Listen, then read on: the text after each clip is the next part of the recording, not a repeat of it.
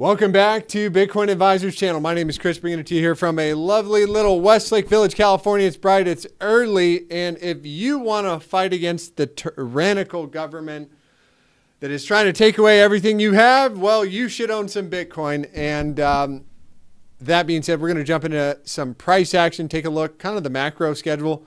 All eyes on Dixie right now. Dixie is just a measurement of the dollar against a basket full of currencies, and it has been quite bullish since we broke this trend line to the upside, and all the way, since the peak in January. Notice the peak in the dollar was met with the bottom in Bitcoin and the bottom in NASDAQ.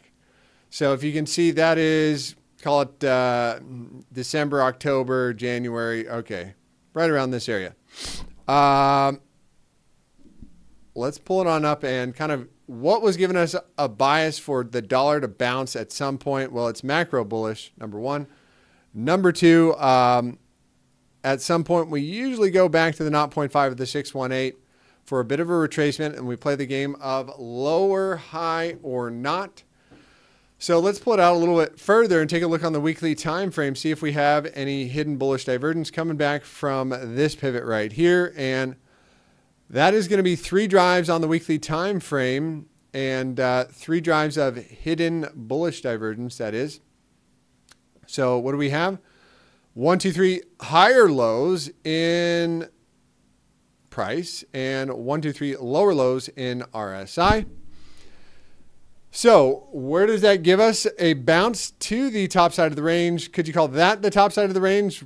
Perhaps, or could you call this the top side of the range? Either way, I'm expecting dollar to retrace back to the 0.5 of the 618, giving the points to the bulls, points to the bears. When the dollar goes up, risk assets typically go down, i.e. NASDAQ down 135, and that's why it's so important to kind of understand these basic underlying fundamentals in TA and whatnot.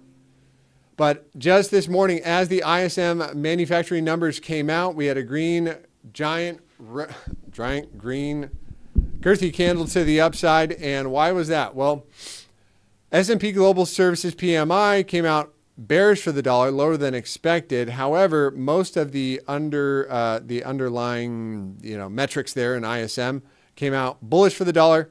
Interesting, we have a 17-week bill auction, so 17 weeks you get 5 and 3%. Not bad there. And do we have anything coming out tomorrow? Now, typically we've got about 2 weeks left until the quadruple witching. What is the quadruple witching? Quadruple witching. It's where all options and futures contracts expire at the same time. So that's coming on the 15th. Okay, this particular last hour, sometimes specifically referred to as the witching hour for the year 2023, the dates September 15th and December 15th. Another important aspect to note is the quadruple witching and closely related term triple witching. That didn't tell me exactly what. Quadruple witching day. Needless to say, options expirations and futures contracts, and that's in stocks, Bitcoin, and some other asset class. It's all happening on the 15th. Hedge fund managers are going to adjust their portfolios during that time, and that should bring some liquidity, much needed liquidity into the market, which we don't have right now. Checking in on more underlying market dynamics as I'm going to sign back in. This thing never wants to let me sign in. No. I want to do that one. And it won't fill my password. Come on. That didn't work. Let's give it another shot.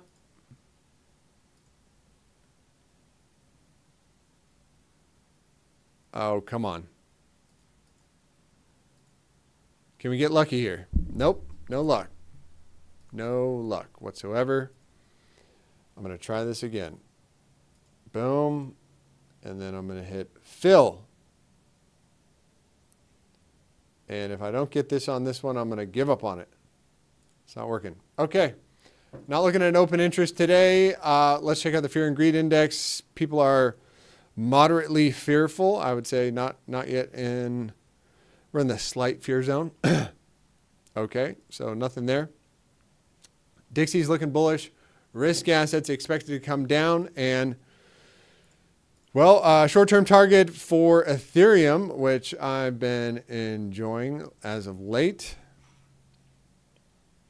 I'll just pull it up on my screen here shortly. So I'm targeting a move down to the bottom side of the range here for a test at about 16. Let's test out that wick at 1608. I think that would be good. You're breaking this range to the downside. You got some bearish divergence. And, well, measure move takes us down to the 1618 at 1614 for a bounce. Do I think it stops there? Probably not. Especially if Dixie wants to continue to the upside. Last thing, I'm not even going to go into the liquidation levels today. So let's take a look at Bitcoin, 25.6. And stumbling at the moment. And as Bitcoin dominance is going down, Ethereum seems to be holding up a little bit better at the moment. Targeting a move to the bottom side of the range, coming in at 25.3. That would look good. And this does look like a clear move to the downside here as volume is starting to pour in on these 15-minute candles to the downside, giving us the bearish bias. How did Solana do after the Visa card announcement? The entire move got faded. I figured that was the case. Solana giving it up. Oh, poor Solanas. Why did you do that to yourself? Let's see. What else do we got here on the chopping block? Let's see if those trades will hit as we are speaking. Getting into back onto Bitcoin and more the macro look, which is what I wanted to talk about really quick. As we know, we're coming into Thursday. Thursday, typically a down day for crypto. Why is that? I don't know. But just go back and look at all the Thursdays. You'll see a little bit of a red Thursday. Dixie on the weekly has the hidden bullish divergence, which is a very powerful thing, and perhaps could send it. Does that look like a W2? No, it doesn't. It does not. So breakout retest could be the case. Hidden bullish divergence 1, 2, 3. Top side of the range would be all the way up here at 113. And as China has announced, they are no longer going to be, stimulating. They've basically said, let's let the market go. I don't know the exact quote here, but from what I heard, they're not going to print money. They're not going to lower rates at the moment. They're going to let the economy die for whatever reason that is. And Dixie, again, on the weekly time frame, looking bullish. On the monthly time frame, are we going to have a chance to put in some hidden bullish divergence? Look at that. Look at that dollar just ripping to the upside.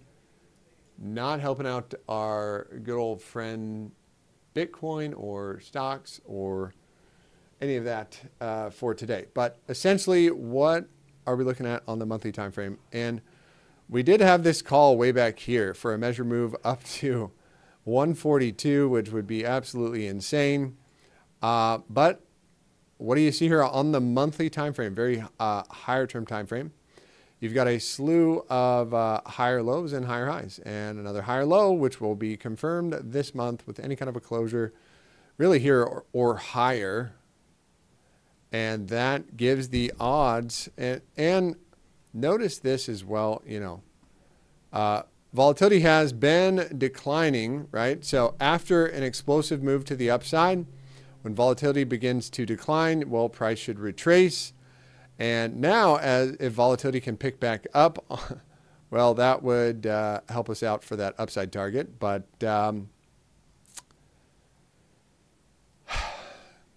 again, we really don't want to see Bitcoin close above that box on a daily or a weekly time frame, let alone a monthly. But just something to keep our eyes on, as we know when Dixie goes up, typically risk assets are going to take a hit.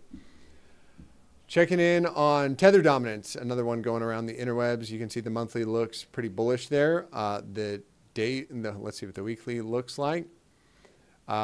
Weekly looks bullish as well, grinding up against the top side of the, top side of the range. The more we hang out here, the more likely it is to break to the upside. And you can also see the RSI is heading back to the bullish control zone after getting rejected there. Low volatility, momentum to the upside, and weekly looks like it wants to lift off. Now, last time this happened, credit to Crown on this one, pointed this one out. The last time this happened, we had this massive ascending triangle and broke it to the upside. Well, what happened, and we were watching this on the channel, but where is the measure move take us off of that? If we measure at 50%, boom. So definitely lines up with our target there for the measure move, giving us, additional bearish biases there. Tether dominance goes up. What happens? If Tether dominance goes up, people are selling their altcoins to buy Tether coins. Just another underlying market dynamic we like to look at. What else do I want to bring up here? Bottom line is, guys, I'm still bullish on Bitcoin. I still think we are in for an amazing run going into perhaps the end of September, perhaps the last quarter of the year. But I don't suspect that this trend line gets violated or closed below kind of this level right here. Wicks down are okay, completely okay, but not any kind of closures below this low, coming in at, call it 22,000 on the weekly, on the daily. On the daily, we're still just barely holding on to the kind of higher low structure here. So this hasn't completely blown out. I'm sorry, the higher low structure on the weekly time frame is still intact. On the daily, it's down. Pressure is down, and as volatility begins to expand, momentum is to the downside, 25,844. So average move on a daily volatility expansion, which, to be fair, we already got one expansion. Do we get the second one? To the tune of 20%, from where we're at today, 20%. Let's say 15% gets you here. 20%, 23% gets you there. So another thing kind of playing into the narrative. And now if we do cross back up above 25,845, that would look bullish and momentum would flip to the upside. Where's that number? 25.8. So we are very, very close to flipping daily momentum back to the upside. Where's that number? 25.895. So that was yesterday's high. And can we get a little more bleeding out in the markets? All right, let's check in. So we took a look at Bitcoin, and we're saying, hey, look, the 4-hour range is likely going to get the next decent break. But right now, all the smaller term time frames, shorter term, when I'm talking about below a 4-hour, they are gearing up for a shorter term downside. Okay, but the 4-hour range, until this range is broken on a 4-hour, 26.2 to the upside, 25.3 to the downside. Well, I imagine we're going to do some more ranging, some more sandpaper range, some more grinding it out and boring people to death. We want to draw open interest into the market. Let's see if I can find this open interest indicator. Open interest. Let's see if that works. Boom. Did we get it? That didn't work. All right. I guess we'll try it again another time. All right. So 4-hour pressure onto the downside as Dixie's ripping the upside, not looking, looking like it's setting up for that downside move. And what else did I see here on Bitcoin? To me, you can see a bit of an M formation, which has formed, and now we have closed below the middle peak. What am I talking about? The M formation here. Boom. lower high, lower low, and there's your M. So where's the technical target on an M? I would say it lines up something like this. A little bit farther, 25,547 for a bounce, and then look at that 2618 coming in right at our other target. So a really volatile move is going to get us move, you know, our medium term volatile move is going to get us back to this line, and you can see that volatility is beginning to get maxed out on the 15-minute time frame. So mean reversion bounce, and as long as we're hanging out below these lows on the 15-minute, pressure on the downside, and probably going to head down to that 25.3 target. Okay, I think I've run the gamut on Bitcoin. Let's check out ETH Bitcoin as well, which did have a kind of a interesting breakdown and then retest of the falling wedge, rising channel. And that's why I think Ethereum has held up okay in comparison to Bitcoin as of late. Other than that, I think that's ETH Bitcoin. As long as we're holding below this trend line, this could just be seen as a retest after breaking down. As long as we're below this level, then I'd expect Bitcoin to continue to outperform Ethereum, and probably over some time this measure move to take shape. And that's where we're looking for some altcoin action. We'll get into that another day. I think that's it for Bitcoin, Ethereum, and any other coins people want me to do right now. I know XRP is going for the full retrace down to this trend line here. That'll look good. That looks very, very tempting. And I think we did call it out on the channel, guys. We said after this pump, we're going to get the full retrace. I wish I only took the whole trade myself. XLM is the sister to XRP and is showing a bit more downside displeasure action right now. Momentum is crossed to the upside. We'll cross down below 1138.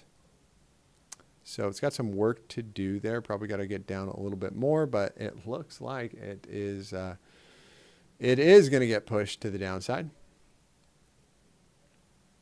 Next level down on the 15-minute is going to be 11,736. How's my Cardano doing? Cardano getting ripped in his face. Perfect sell off the green 55 and a 15-minute death cross. Not too powerful there. You can see after this 4-hour death cross right here, when the green 55 crosses the green 55 crosses the purple 200 exponential to the downside. There was your death cross. There was your retest, perfect retest, and boom. That was the spot right there. And now we're kind of doing the same thing here, putting in another lower high off the green 55. I do imagine this one does test the bottom side of the range one more time at 25 cents. That's it for today, guys. Hope you enjoyed it. Have a blessed and highly favored rest of your day. Make sure you like and subscribe to the channel, and we'll see you next time. Take care.